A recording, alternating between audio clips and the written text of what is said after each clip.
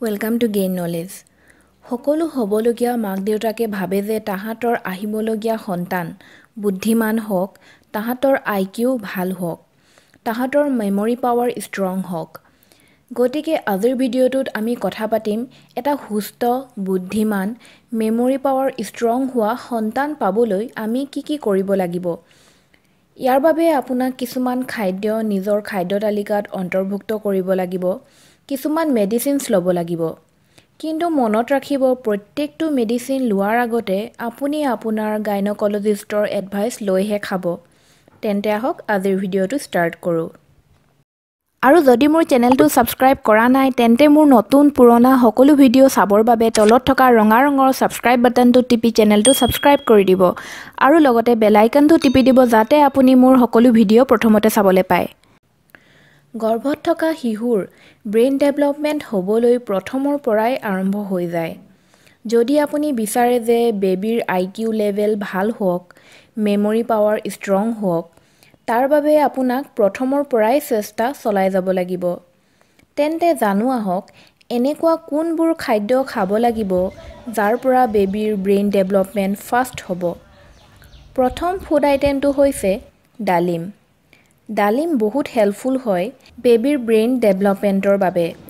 ডালিমত মাইক্ৰ'নিউট্ৰিয়েণ্টছ বহুত বেছি পৰিমাণত থাকে। ভিটামিন C থাকে, এণ্টিঅক্সিডেণ্ট ভৰপূৰ মাত্ৰাত থাকে। গতিকে ডালিম খালে বেবীৰ ব্ৰেইন ডেভেলপমেণ্ট বহুত ভাল ধৰণৰে হয়। ছেকেণ্ড ফুড আইটেমটো হৈছে বাদাম। বাদাম যদি আপুনি ডাইৰেক্ট খায় তাৰ বেনিফিটছ আপুনি ইমান নাপাব। বাদাম খালে ৰাতি তিয়াই ৰাতিপুৱা তাৰ বাকলি গুচাই খালেহে তাৰ আচল বেনিফিটছ পোৱা যায়। তিয়াই থোৱা বাদাম খালে বাদামত থকা মিনাৰেলছ, নিউট্ৰিয়েণ্টছ আপোনাৰ বডিয়ে ভাল ধৰণৰে এবজৰ্ব কৰিব পাৰে বাবে সদায় ৰাতি তিয়াই ৰাতিপুৱা সেই বাদাম খাব লাগে। থাৰ্ড ফুড আইটেমটো হৈছে ৱালনাট। ৱালনাট বাদাম খালে গৰ্ভত থকা শিশুৰ মেমৰি পাৱাৰ ভাল ধৰণেৰে বুষ্ট হয়। 4 নম্বৰ ফুড আইটেমটো হৈছে কণী।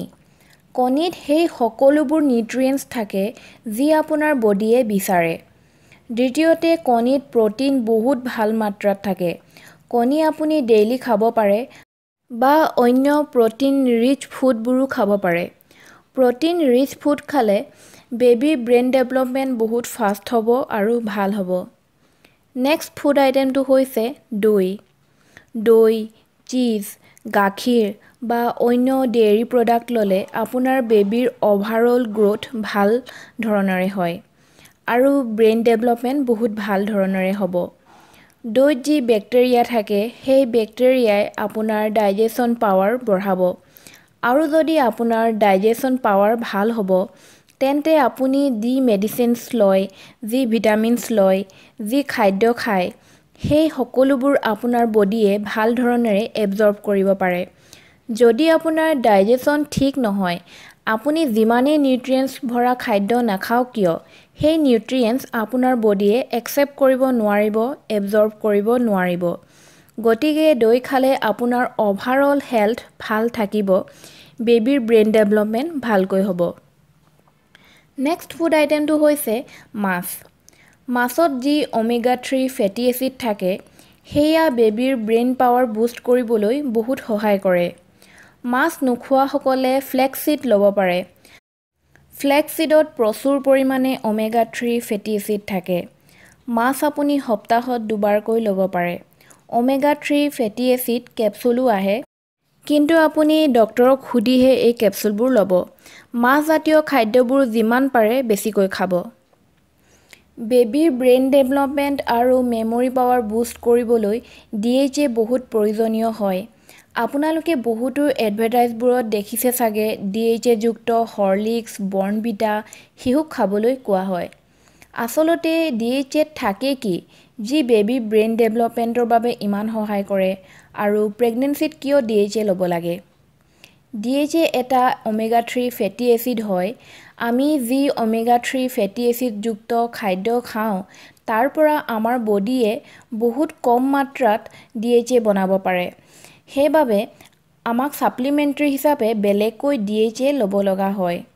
আপোনাৰ শিশুৱে কিবা কথা ভাল ধৰণেৰে মনোযোগ দিব পাৰিছেনে নাই, learning capacity, social behaviour, psychological behaviour, এইবোৰৰ বাবে DHA বহুত প্ৰয়োজন হয়।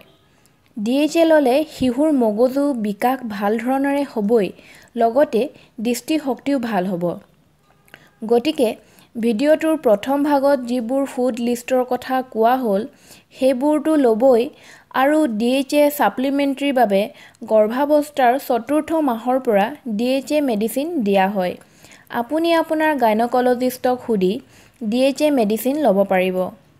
আৰু যিসকল মাকে কেঁচুৱাক গাখীৰ খুৱায়, যেতিয়ালৈকে গাখীৰ খুৱাই থাকে, তেতিয়ালৈকে মাকে যদি DHA টেবলেট লয়, তেন্তে কেঁচুৱাৰ মেমৰি পাৱাৰ ষ্ট্ৰং হ'ব, ব্ৰেইন ডেভেলপমেণ্ট ভালকৈ হ'ব। এই বিষয়েও মাতৃসকলে ডক্তৰক সুধি DHA টেবলেট ল'ব পাৰে। চ' গাইজ, আপোনালোকক আজিৰ ভিডিঅ'টো কেনেকুৱা লাগিলে মোক কমেণ্ট কৰি নিশ্চয় জনাব। আৰু এনেকুৱা ধৰণৰ ইনফৰমেশ্যনবোৰ পাই থাকিবৰ বাবে চেনেলটো ছাবস্ক্ৰাইব কৰি দিব। ধন্যবাদ।